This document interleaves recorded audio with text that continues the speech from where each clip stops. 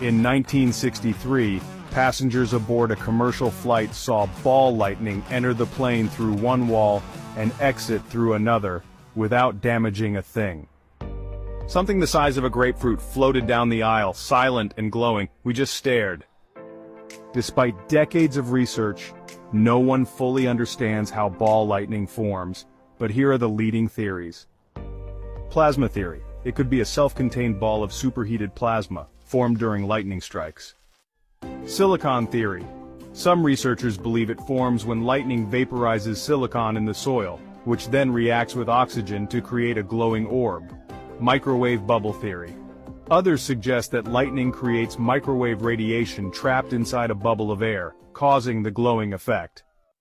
Scientists have recreated ball lightning-like effects in labs, but only for a few seconds and under highly controlled conditions.